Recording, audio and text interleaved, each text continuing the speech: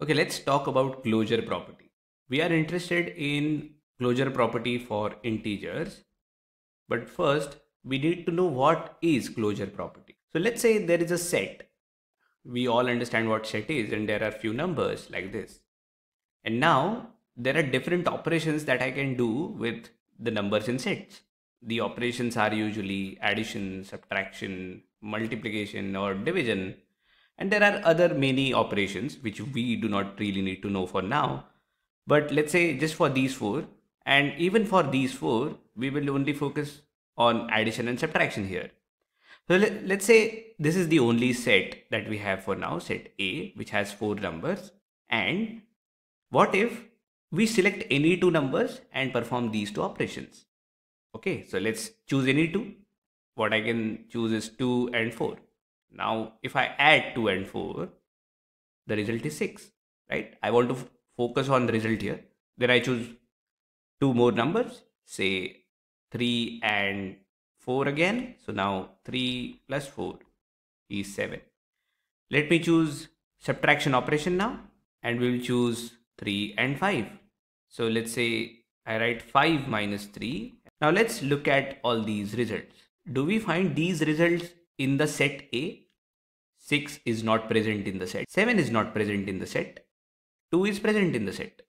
But for every subtraction, would there be the result available in the set? So if we chose to write 3 minus 5 instead, I would get minus 2, and this result is again not present in the set. When the results are not present in the set, we say that a given operation, say addition or subtraction, is not closed for the given set. But when the outputs are present in the given set, then we say the closure property is satisfied for the given operation. Now this set was small. The sets that we usually deal with are larger sets, such as set of whole numbers. Now whole numbers are natural numbers and 0. So the whole numbers could be represented by W, and I'll write 0, 1, 2, 3, 4 and so on. What we are particularly interested in this video is closure property for addition and subtraction for integers. So we will have negative integers, then minus 3, minus 2, minus 1. This is how I usually write this, and this is how we can represent the set of integers.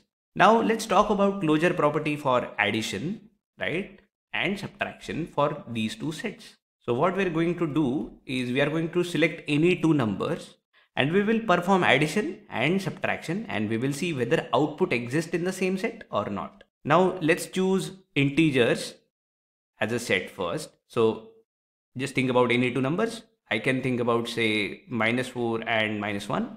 So if I select minus 4 and minus 1, but I am adding those, so I get minus 5. Is minus 5 inside I? Is minus 5 an integer? Yes. And you can verify this for any two given numbers, but it will take so long to verify all the combination of all the numbers and check the addition of it.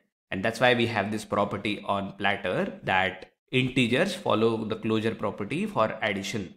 And so we know that if you select any two given numbers, you will get an output as an integer. An elegant way to write this is that integer set, or we could just write integers, is closed under addition as well as subtraction. So even if you subtract any two given numbers from the set of integers, you will get an integer. For example, if you select 2 and minus 2, so 2 minus minus 2 gives you 4, which is there in the integer set. So this is a very important property that we just learned about integers, that it is closed under addition and subtraction. What about whole number set?